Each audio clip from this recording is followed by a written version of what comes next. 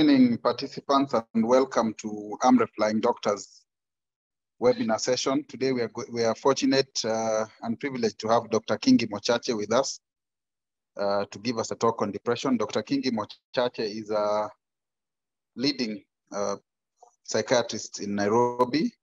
She's specialized in treating all sorts of mental conditions. She has a special interest in child psychiatry, and we look forward to having her with us today. A special welcome we'd like to extend to our Maisha members, the AMREF Flying Doctors, and all friends of the AMREF family. Welcome. We have participants from across the globe. We have participants from Europe, participants from the USA, and participants from the East African region. Feel very welcome, and remember to post your questions on the Q&A under the Zoom button Q&A, and we'll respond to your questions after the presentation by Dr. Kingi. So Dr. Kingi, welcome. Please go ahead. Go ahead with your presentation. Karibu sana. Good evening, everyone. Are you able to hear me, Lelo? Am I audible?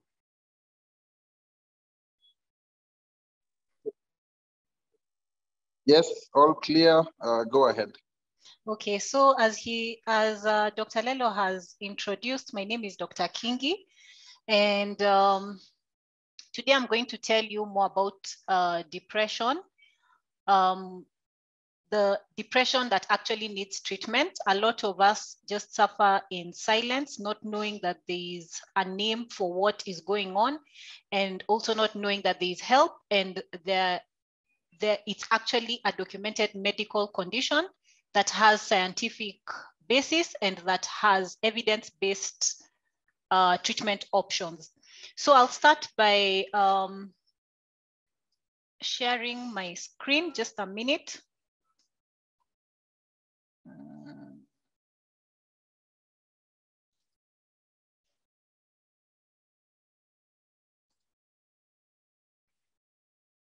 And the presentation today is actually quite basic. It's for, the way I made it is in a way that anybody can understand. You don't have to have any medical background or a lot of research on matters of mental health.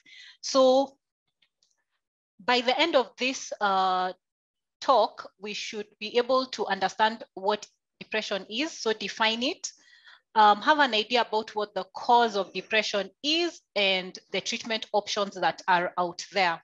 I'll touch a bit about various investigations that a doctor may send you for and why they're important. And I'll also mention different types of self-help things that one can do to manage depression. So what is depression? First, I'll take you through the 9 symptoms of depression, which are listed in the psychiatrist's manual known as DSM-5. These are cardinal symptoms, but it doesn't mean that each one of them has to be there, or if another one, an extra symptom that was previously considered to refer to depression is there, it rules out the diagnosis. So the first symptom is feeling down or dejected for most of the time. Now, this is a bit different from the normal sadness that one feels. Actually, the key statement here is feeling down or dejected most of the time. So most of the time throughout the day. Then there is also taking less interest. Is taking less interest in things that you were interested in before. So these two are actually cardinal features. One or the other has to be there beside the other 7. So both of them can be there, or one must be there. You can't have the other 7 and leave out these 2. That will not classify, that will not qualify for depression. So taking less interest in things that interested you before includes, like, if you were someone who was very interested in your job, suddenly you're not. Hobbies, you liked golfing, suddenly you don't do it for a certain duration of time. Third is feeling tired or fatigued. So this includes you have to rule out medical reasons and also adequate rest for you to say that you're always feeling tired or fatigued. So commonly a patient will come in and say that I am sleeping enough, but still I'm just always tired or fatigued. In the morning, I can't, this is just a new symptom that was not there from before. Then they're sleeping too much or too little. Most people actually think that when one has depression, suffers depression, they lose sleep. Not everybody loses sleep when they're depressed. Some people actually sleep more. They're always sleepy throughout the day. There are patients who talk of sleeping 20 hours a day. That's back to like a baby. So they're always sleepy during the day. At night, they're sleeping. So they're sleeping all the time.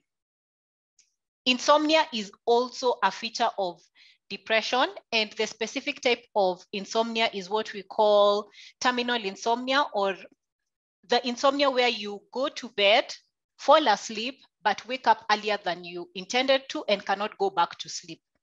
So most of the time when insomnia is initial, difficulty falling asleep, more often than not, it points towards more of anxiety more than depression. But that's not to say that it's stuck in stone.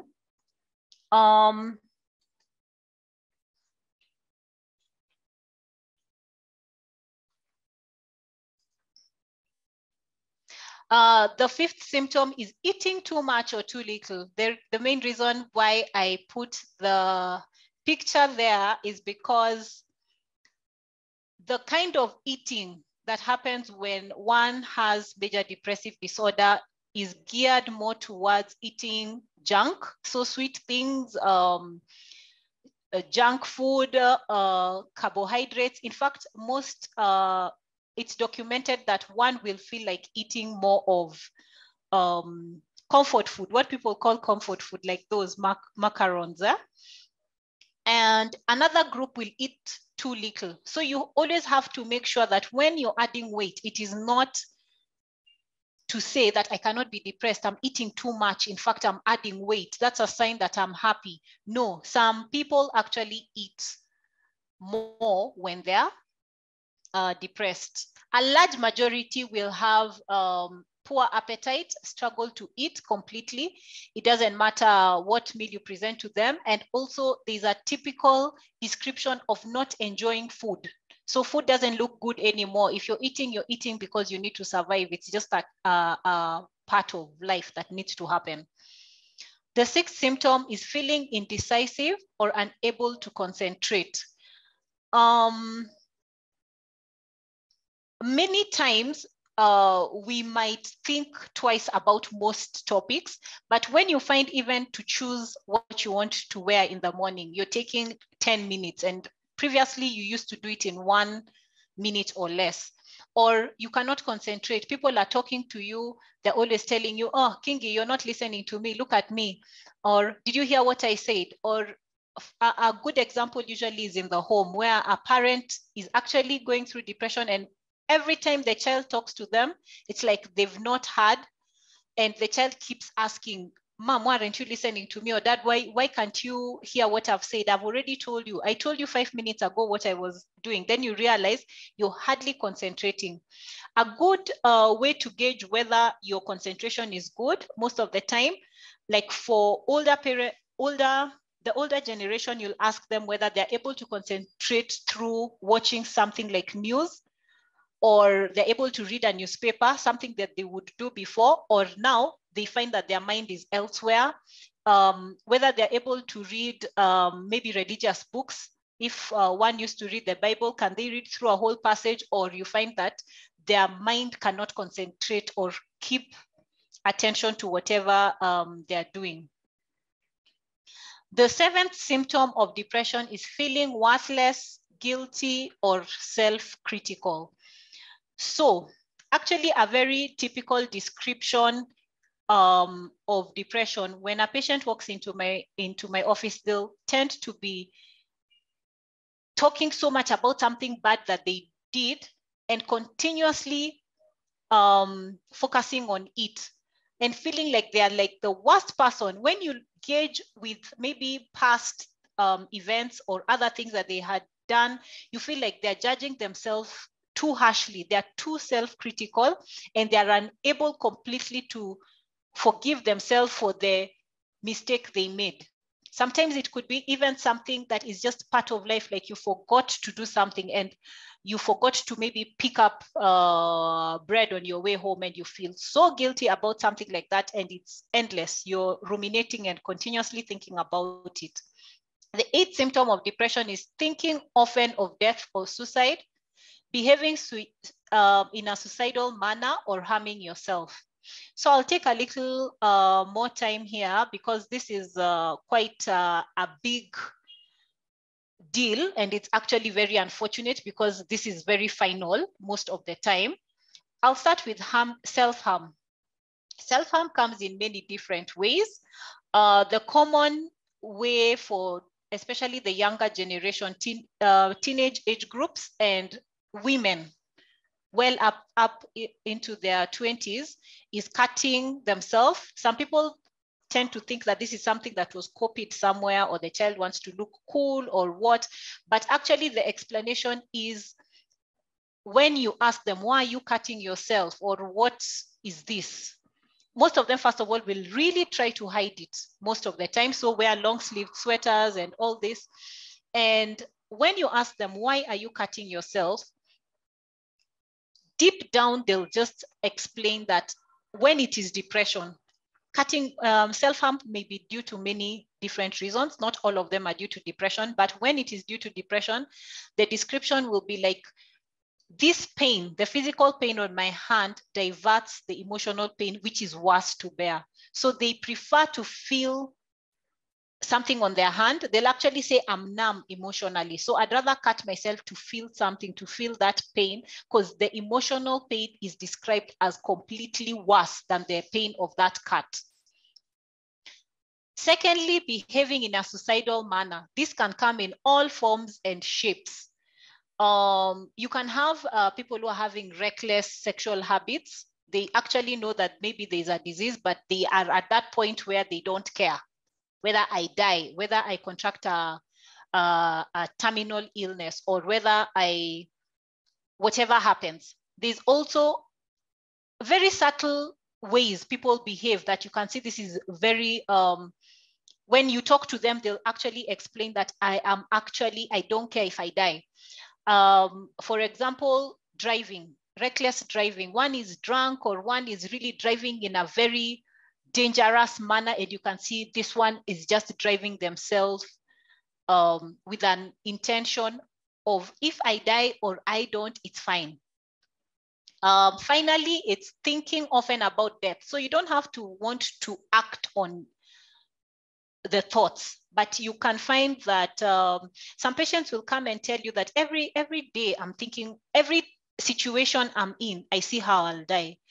I could be crossing the road and I imagine that car has hit me, or I could be getting into this lift and I imagine how it will stall and something will stab me, or I'll look at a knife and imagine how that could just stab me, or I could be walking here, different ways where every situation just reminds them of death and they're always thinking about death.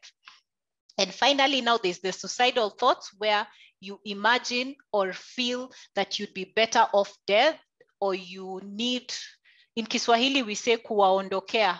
I need not to be here anymore. I'm tired.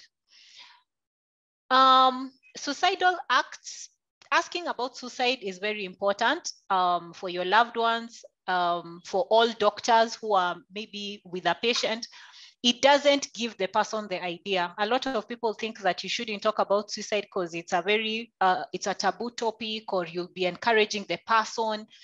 But really, most people who have had suicidal thoughts, when you ask about it, it's a relief that this can be discussed. Methods are said to be more lethal among men. So this is jumping from heights or hanging. And for ladies, they use less, let me not use the word lethal, more extreme painful. For ladies, the more common methods are actually overdoses. So you'll find someone has already researched how much of a specific chemical or medication will be able to kill me. Here in Kenya, the commonest, whether in private or public service, the most common substances are poisons, rat poisons, organophosphates, or I don't know where that notion came from, but people will always run to the shop to buy some kind of pesticide, or I don't know why that is common here, and home medication. So medication that maybe is there for a chronic illness or painkillers. Those are the common overdose we see. The ninth and final symptom is feeling fidgety or unable to sit still, or moving and speaking slower than normal. So this most of the time will be observed by someone else. Someone will just notice, Kingi, you're too restless. You're always on the edge. You're talking too much. So not all people who are depressed will keep quiet and go to a corner. Sometimes you'll actually see that they're fidgety, over-involved, unable to sit still, talking too much. And another group, which is now the common, what most people know, will isolate themselves, speak slowly. You can see even the way they're thinking slowly, answering you slowly, low volume, and they're almost having thought blocks. You can see they're not in their usual way. By the way, all these symptoms are compared to your premorbid state. So how you were before the symptoms began. Now, the other more important item, actually for all those 9 symptoms that I've listed, you could actually say that all these things are very gray. Some days they're there, some days they are not. But actually to define it, it has to be there for more than 2 weeks, most of the day, or most of those days. Out of those 2 weeks, there are more days than none that you've experienced these symptoms, and in a continuous period of 2 weeks or more. Commonly in my clinic, actually, I've realized most patients, by the time they come to the hospital, they've lived with them for long. 6 months, 1 year, they think it's normal. Oh, it was caused by COVID. There was a lockdown, there was all this, or there was grief, someone died. And you find that now it becomes their lifestyle to a point they don't even see it as a problem. Now, this table is mainly meant to differentiate thoughts, feelings, and actions so that you're able to see how depression can present. I'd like us to focus on the last group, which is actions, because depression being a very gray thing, according to most, it's not like malaria where you'll do a test and it's positive or negative and you have your response there, or a blood sugar where you'll know this is the limit of normal and from here now it's diabetes. In depression, it's very difficult. We do symptom count. Actually, psychiatrists just do symptom count and severity in that's those symptoms and their effect on the individual's functioning, which is what now I'm going to list in the actions here. So for all my listeners, I'd like you to always ask yourself, have I stopped doing things that I used to enjoy? I know here in Kenya, we hardly have hobbies. Most of us, actually, our pastime is meet up with friends and maybe go to a club or go out partying. People forgot most of their hobbies. So by hobbies, I mean different things like cookery, art, sports. If you used to do those things and suddenly you don't enjoy them anymore and you stopped, tick that as one of your red flags. Because if I start asking about whether you're feeling down and what, that's very gray. Secondly, do you spend less time with other people? So I know there's a whole category of people who call themselves introverts. There are people, but their social skills are different for everyone. There are people who like being around others, and there are some who 1 or 2 people is enough. But when I say spend less time with other people, it means it's different from what your norm was. You used to come out and spend time in the living room with your family, but now you just lock yourself in the room with a laptop all day. or you find that all social events, you have an excuse. Like for us doctors, we are very good at that. The excuse is, I'm working, I have patients. So there's a wedding, you don't go. There's a birthday, you don't go. There's whatever. People are going up country, you don't go. You'd rather just stay alone all the time. If you really ask yourself the reason is not work. It's just that you don't want to mix with people, and you used to mix with people. The third one is eating more or less. Not than other people, sorry, that's a typo, than you used to.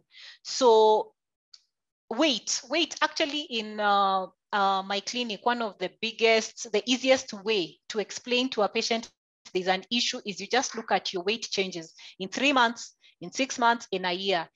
If you're losing weight and it was not in your plan, you were not dieting, you were not having some, goals. It was not a planned activity on how to lose weight.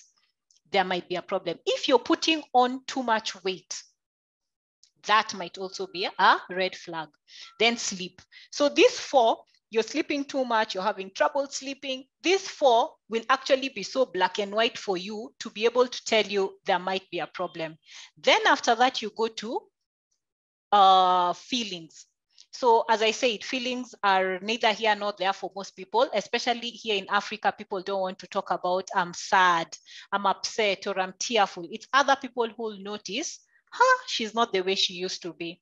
Being restless and agitated, that can actually come from others. Feeling empty and numb. This is actually an extreme of sadness.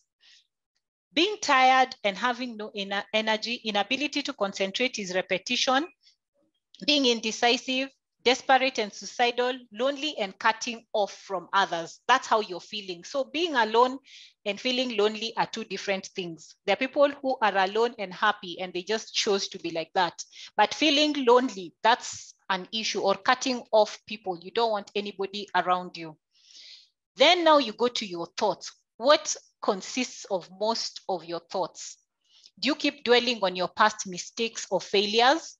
Based on whatever moral compass you're using, do you keep criticizing yourself? Like I was 5 minutes late, I should have been there on time. Or thinking that life doesn't matter now. Life has no meaning. What's the point? There's never going to be a better day. Actually, there's a good book by an author known as Matt Haig, who describes his own experience of depression, where he says he suffered depression maybe around in his 20s. And by the time he's writing this book, it's well into his 30s, and now he's around 40. And he'll describe how at that time he imagined things were never going to get better. He was never going to enjoy food. It's a way of thinking that just keeps the depression going continuously. And you even think of ending your life, to just make this suffering stop immediately. Another thing to prove to you, is it really depression? Your social functioning. So are you able to function as a mother? Whatever you are socially, are you able to function as a wife, as a husband? Do you meet your friends? Are you an uncle? I don't know, whatever role you are socially, are you still able to function? Or now that there's depression, you find that you changed and you just lock yourself up? Even as a grandparent, are you able to play with your grandchildren, or would you rather just lock yourself somewhere in a room? And also, are you able to function occupationally or academic? So for the younger people, actually the best feature. So there's the individual functioning, which someone can deny and decide not to look at. There's the social functioning, which people may complain about, and you may still think is not a problem. But now when there's a problem with occupational functioning or academic, most of the time that one is a very big red flag. So you'll find one, for people, adults, people who are working, you find that you're less productive. If you're in a business, you're less enthusiastic about it, so you're not really going about it well. And it becomes like a chicken and egg kind of situation, whereby the less functioning you are, the more money you lose and the more depressed you get. So it becomes like a vicious cycle. Academic functioning, most teenagers or most students will come with declining grades when depression starts. So most of the time, the age of onset of depression is around Form 2. For large, in fact, most mental illnesses begin around the age of between 14 and 25. So around Form 2 is when you start finding people are experimenting on other things, substances and all that. But most of the time it's to try and cover a mood disorder like depression coming in and declining grades. And now you think that it's the substance that caused the declining grades, or it becomes a mix-up of things altogether. But a good feature to know that now this child might have depression is declining grades in someone who was previously functioning okay. So the biggest question most of the time after I finish asking all the questions, usually we do an assessment that includes a lot of questions. And I tell my patients, okay, I think we have major depressive disorder, and these are the reasons, these are the symptoms, this is the duration. This is the treatment plan, and this is the way forward. This is how long you should be on this. Most of the time, the next question will be, why am I depressed and everything is okay? Culturally, we are made to focus mainly on the environmental or stressful life events as a cause of depression. And this is not actually very correct. It's true, bereavement can set off depression. Within the last year, a lot of people have lost loved ones. It's been continuous. So I am almost 100% sure most of the participants here within the last 2 years have lost someone who's close to them. But you'll find one person has lost someone who's very close, and another one has lost someone who's far, who's not that attached to them. But the one who's very close seems to have overcome the loss somehow in a healthy way, whereas the other one seems to linger so much on it. So what causes that difference? It could be many factors, but not all depression is due to the environmental or stressful life events.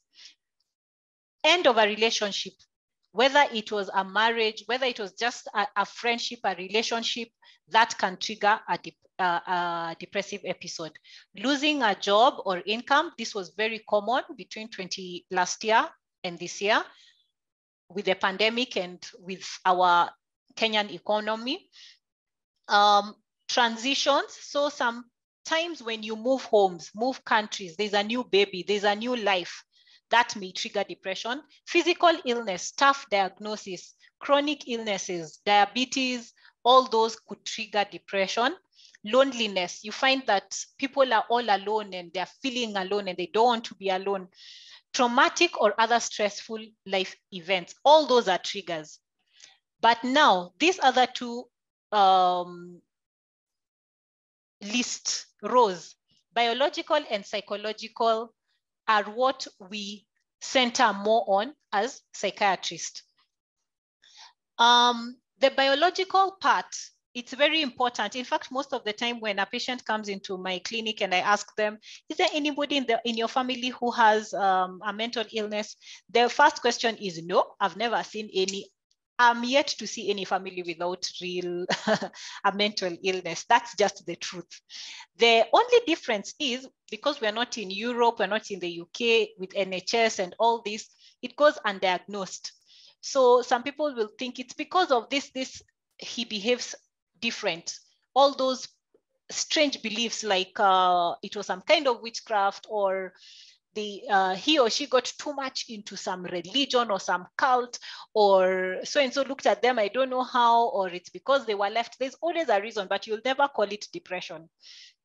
Yet, genetic predisposition is the best way for you to protect yourself or know when to seek help before it gets too far. When you look at most of the time I say you cannot do anything about your genes, but knowing and accepting them is very important on what you do next. Another biological reason or cause of depression that you can't do much about is hormonal changes. So you'll realize that most mood disorders come about during the adolescent period and menopausal period. So the periods where hormones are all over the place, and also postpartum after delivery. Any form of hormonal changes predisposes you to depression. Now, the second row, which is the psychological part, is ways of thinking patterns. Different people have different thinking patterns, but there's some thinking patterns that just predispose one to depression. And sometimes they start somewhere around in your teens, like negative views. You'll realize that there are a lot of what we call motivational speakers actually base most of their talks on this row, the psychological thinking patterns, because all these positive affirmations, looking at the positive side of life, not catastrophizing everything, not blaming yourself for everything, all that. If I am the kind of person who, if things don't go this way, they go this way, I hit the roof, I'm more predisposed towards getting depressed, because I'll keep getting disappointed over and over. And if I cannot master the way to change my thinking pattern, because life will have all these stressful events happening, but how I view them is what is protective to me or to anyone who may suffer depression. So what keeps depression going? It's mainly the thinking patterns. The first one, what do you do when you feel unmotivated? So everybody will have a bad day or a good day, but let's say you have the full 2 weeks of depressive symptoms. What do you do after that? If you seek help, depression will not keep going. If you sit in the house and keep worrying and ruminating and thinking and refusing, chances are the depression will just keep going. What do you do when things go wrong? Like when you have no energy. Let me use an example of when you have no energy. One of the methods of treating depression is what we call behavior activation. You will notice that if you start a day badly, the rest of the day is likely to be dull. So if you wake up and you have no energy, then you decide, let me just stay in bed. Chances are you keep feeling low. But if you force yourself out of the house to go and do something that will make you feel like you've achieved something, chances are the depression symptoms might start reducing. Then we have unhelpful thinking habits, which are what I had already alluded to. Rumination actually just means being in your hole of worry and sadness. Like you just decide you're going to start thinking about how bad things are, and it's like a hole, it's like a cycle. You just keep going deeper and deeper and deeper. So usually we advise, don't ignore your problems, but set a time. We call worry time, when you tell yourself, I'm going to worry about for 30 minutes and use my problem solving skills to try and solve whatever is worrying me.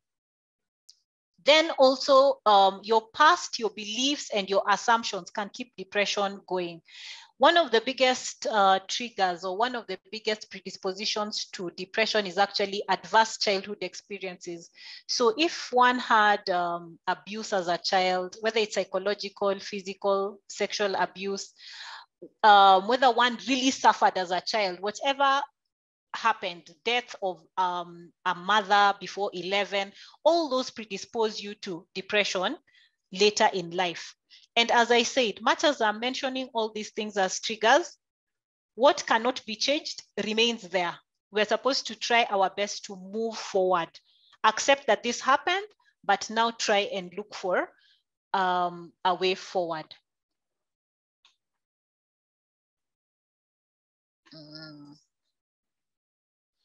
Now, treatments for depression, we'll start with the psychological. Actually, there are classified into three. The first treatment for depression is getting out the bad environment. I'll give you an example. Normal, that's not in this slide, but normal behaviors like bad sleeping patterns, that could actually need correction before we move on how we're going to treat depression. Bad, poor eating habits or substances like alcohol. Taking alcohol predisposes one to depression. It makes you happy for a few minutes, but it's actually a brain depressant. So you end up with depression after 6 hours. Most people should, I always say, try and see. You'll be happy for that 2 hours, but 6 hours after the drink, you'll find that you're sadder than you were before. So for people who take alcohol to try and cover up their problems, that's what usually happens. And in fact, it even increases your risk of suicidal thoughts. So the first one is, I've mentioned sleep, what you take in, so diet and alcohol, and finally, physical activity, whether you sit in the house the whole day or do some kind of physical activity. Those need to be corrected. Then there's the environmental factors. If, let's say, you're in an abusive environment, you're maybe in a marriage and there's a lot of battering or emotional abuse, that also needs to be removed. Before now, we can talk about the treatments forward, now the ones that are medical. This include psychological treatment. So this is talk therapy. The method that is most preferred is actually cognitive behavior therapy. So most people are confused about what therapy is. You expect to walk into some office with a couch and lie down there and talk about your whole life. But actually cognitive behavior therapy is quite structured, and it can pinpoint, this is the problem, this is the solution, this is how we're going to, it's very structured on adjusting behavior modifications and also cognitive thinking errors. It works on thinking errors. There's problem-solving therapy, acceptance and commitment therapy, and then behavior activation, which I had mentioned earlier. So we have the psychological methods, and then we have medication. Most people are very, very averse to medication. I am aware of this. Other than sleeping pills, someone will come and tell me, okay, I just want something to help me with sleep. But most of the medication, why treat the sleep? It's like treating fever and you leave out the malaria. You're better off just taking the correct treatment for whatever diagnosis we have made. If it is depression, we have different classes of drugs, which I will not get into, but the common ones are like select SSRIs. For example, Prozac. Prozac is quite common in the movies and everywhere. This one is taken in the morning, and it is not a sleeping pill. It is not addictive. Another class that's quite common is what you call the tricyclic antidepressants, TCAs. These ones are more common because they're older types of medication, but there is one like amitriptyline, which is quite common because it is affordable, and it also helps with sleep. Antidepressants are so many. In fact, I picked this particular slide to tell you that there are over, I don't know, 20 antidepressants out there in the market.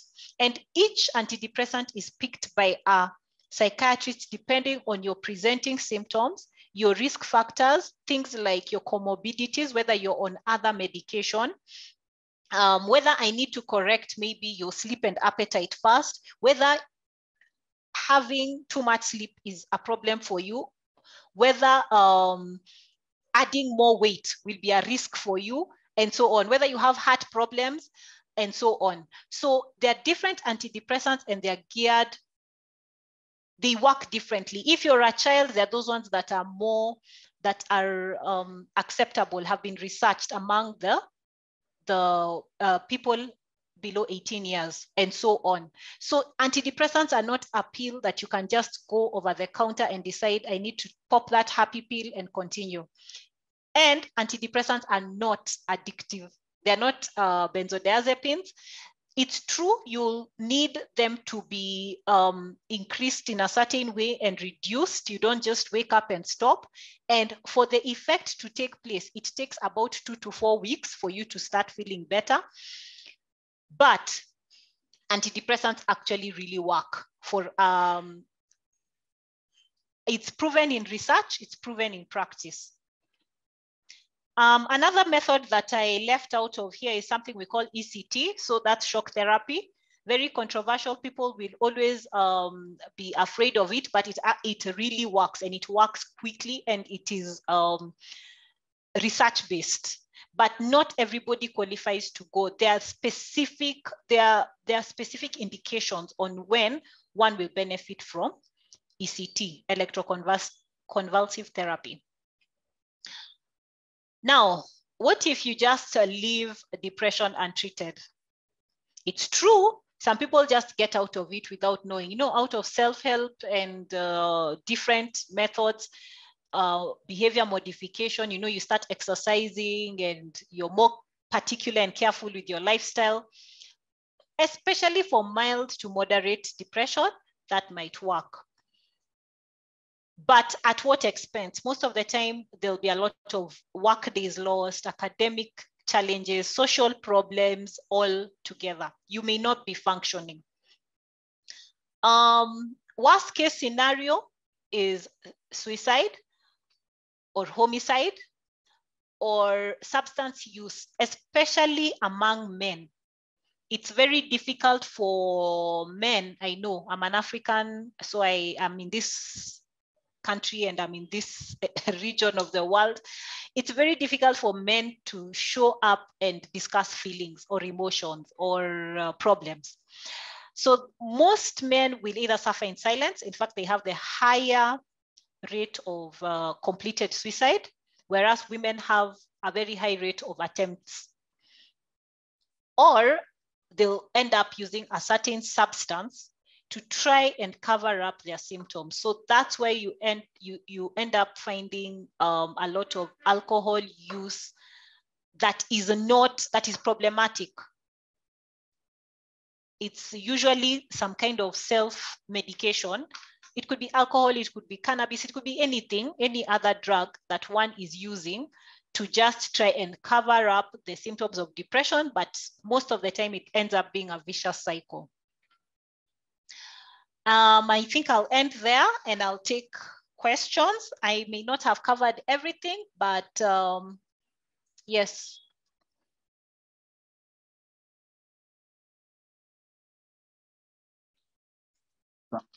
Lelo.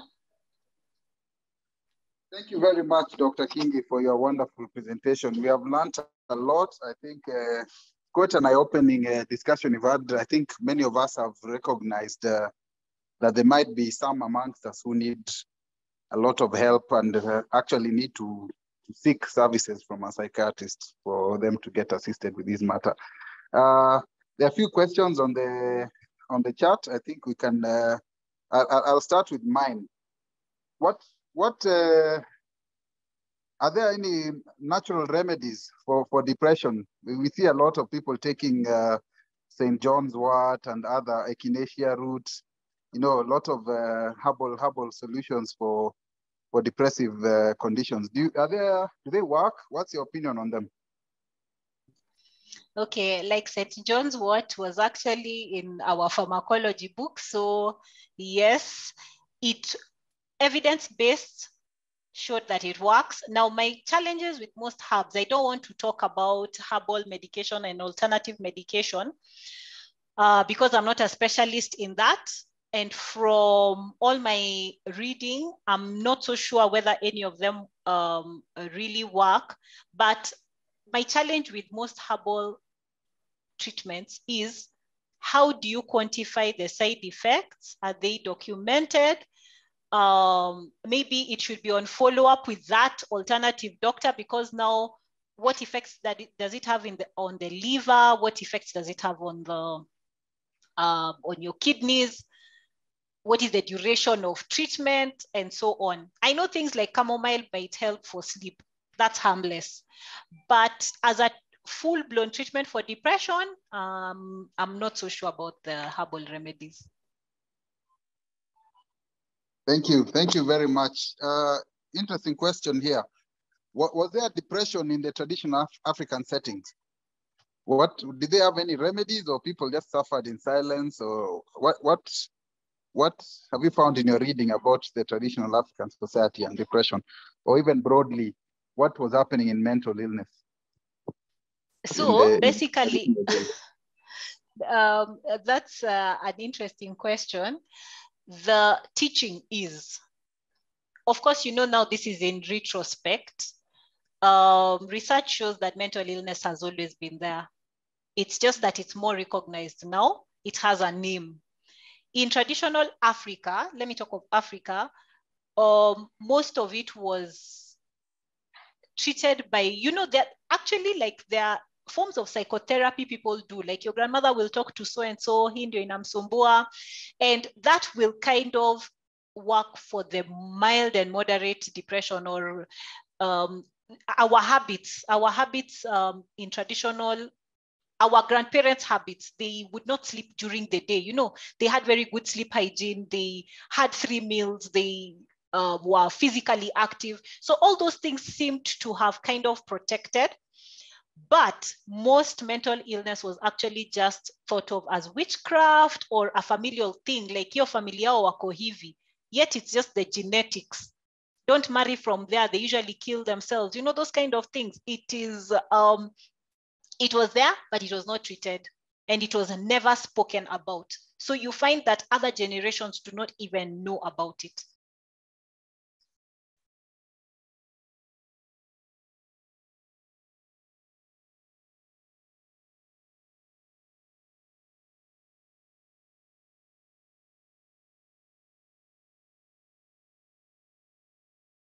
Hello, Lelo. Sorry about Jane. Sorry about that. I was asking about what is the link between depression and high blood pressure? What is the link between depression and ulcers? Do the ulcers come first and then you get depressed, or do you get depressed and then you get ulcers? Maybe you can talk to us about the diseases of the body and whether they are related to the diseases of the mind. Okay, there's something I didn't mention, especially for children. Depressive symptoms come out with physical symptoms. So you'll find stomach aches, headaches, and so on. But ulcers, let it just remain as ulcers among the gastroenterologists, specialists. But there's a high correlation with what we call functional abdominal symptoms with different mental illnesses, especially depression and anxiety. So you find that most of the time when one has either depression or anxiety, they have flare-ups of those functional abdominal symptoms, things like heartburn or the ulcers, or actually depression even affects your immunity. So you keep having frequent colds, and the connection is a hormone called cortisol, stress hormone, which links different parts of the body. So you find that even something like an MI, a heart attack, may be related to a depressive or anxiety episode. But let us separate the two. You can't say, unanipea pressure, you know, you're giving me hypertension. Hypertension is a disease on its own, and it is not always directly linked to depression or anxiety. Not always. There's a link in lifestyle and all that that could cause your blood pressure to go up, or a panic situation where all your vital signs, you know, your pulse races and everything. But hypertension is hypertension, get it treated, and depression is depression. The only link is now circular. Let's not say that it's the sadness that's giving me pressure. No. As it's colloquially used in the streets. Thank you. Thank you very much for that. A lot of questions about teenagers and children with depression. Maybe you can speak to that. There's one person who says he had a son who refused to go to boarding. You know, when he was forced to go, he wrote a suicide note, so the parent had to comply. So I think the query is, how do parents know their children are depressed? There are children who will say, I am feeling depressed. Are they just faking it?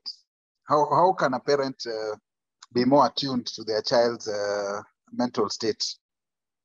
Should they be seeking a psychologist or a psychiatrist? Maybe you can advise the parents of teenagers in that respect on depression, suicidal ideation, suicidal mention. How do the parents deal with their teenagers who are exhibiting such symptoms?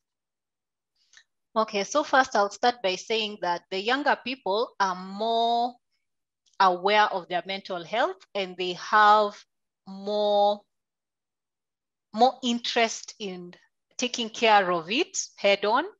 So sometimes when a teenager says I'm depressed, they actually know what they're talking about, or I'm sad, because in that generation, mental health is not stigmatized. Now, having said that, it's very difficult, even for us as psychiatrists, to be able to tell whether a suicidal note or a suicidal threat is just a threat or the person is actually serious. So we always say, take every suicidal threat as real until proven later, because the outcome can be, it's extreme, it's tragic. You're better off complying and then taking them for assessment, listening to them, getting to talk before you know whether this is just a manipulative move or someone is genuinely unwell.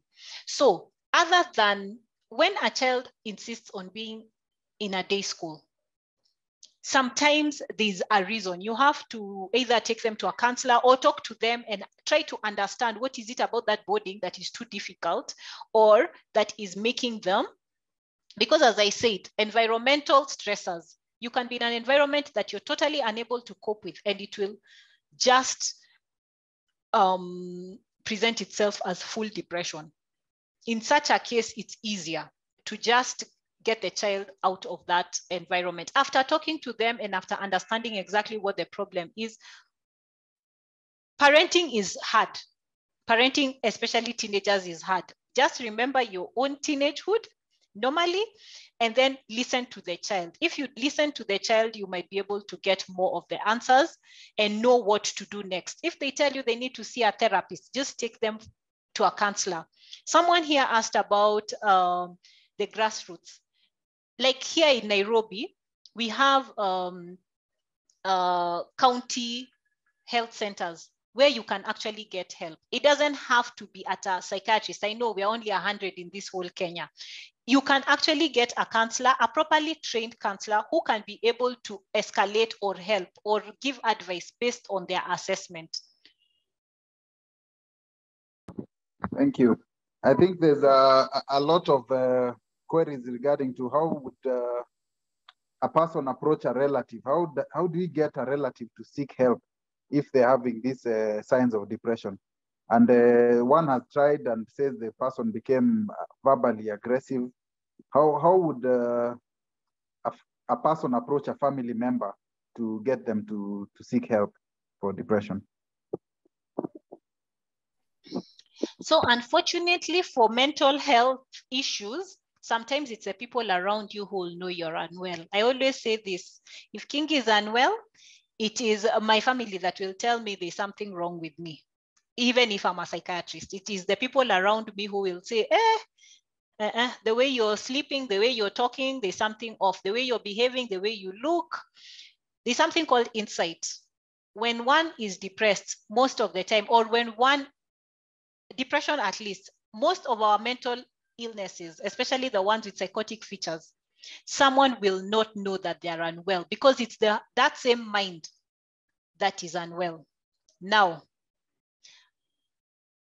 it depends on, in the Kenya, the Mental Health Act actually allows a next of kin to take someone who is in danger of themselves, danger of harming themselves, harming others, or continuously not functioning without their consent for treatment.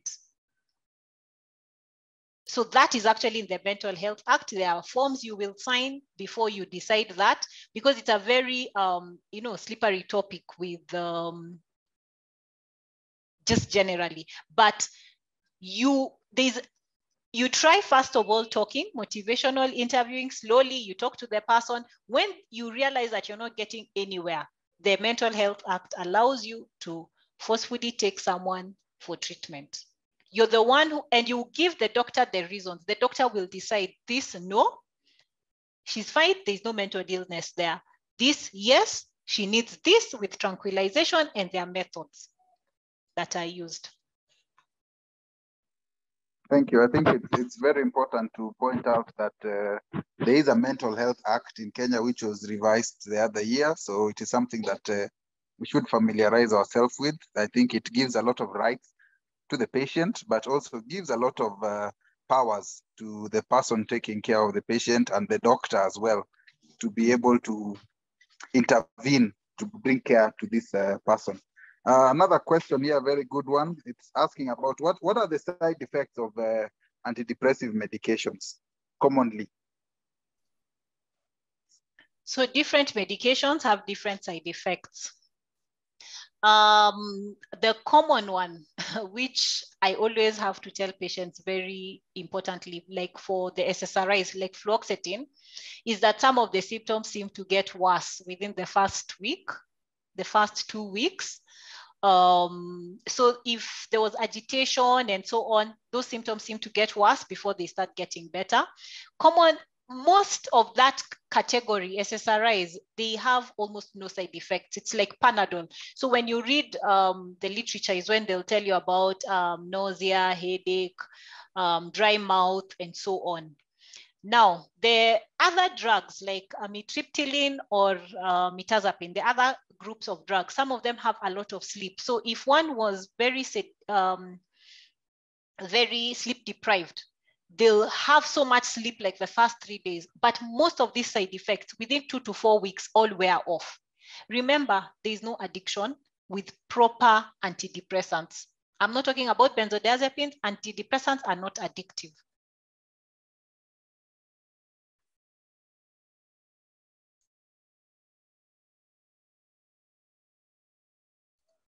And just to add on, life continues as normal. You'll be able to go to work, you'll be able to function once we get the correct dose and you acclimatize on an antidepressant. So it doesn't mean that now one has to become a zombie or not be able to do their things just because they're on antidepressants.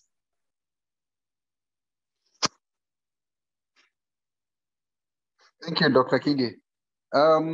Another question, very interesting one. Is the talk therapy, the psychotherapy on its own adequate to treat a patient with depression, or the psychotherapy, the talk therapy must be accompanied by the antidepressive medications?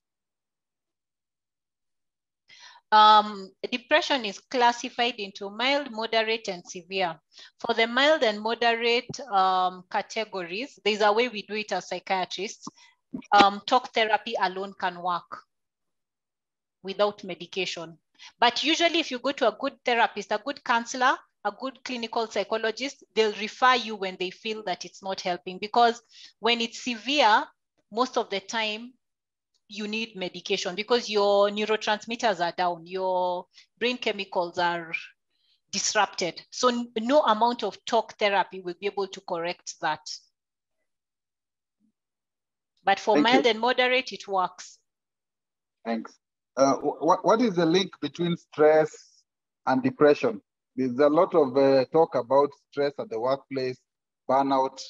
Is there a strong link with depression, or is it a mixture, or people confusing two separate issues, or they go hand in hand? So according to our classifications, I know people don't like labels, but the main reason why psychiatrists have labels is to know the next plan of management. We have a classification of stress and related disorders. So that usually means an acute thing that has happened, like a stressor has occurred and you've developed maybe like an acute stress reaction or trauma, post-traumatic stress disorder, and so on. So in psychiatry world, stress is classified under that. So very drastic things like, I don't know, attacks, terrorist attacks, those kind of things. Then, or something shocking that has happened to someone, you know, those are very individualized. You could lose your job, then you get an acute stress reaction. Then there's depression, which is under mood disorders. Then there's anxiety. Now, most of the time when we're talking about stress, it's a mix, you know, socially, not in a clinic. Socially, I'm stressed. It could mean you're worked up, you're burnt out. So burnout, the treatment definitely is taking a break, taking a rest. And it's important for everyone to do that at some point. They're talking about burnout. They're talking about an acute reaction of something, but there's sometimes also a mix of proper depressive features or anxiety. In fact, commonly anxiety, I'm afraid, you know, like right now we're all waiting for elections. We are soon going to be very anxious about everything that is happening and tense. So stress is used in a very particular way in our clinical setups. You can't mix them all, jumble them all together.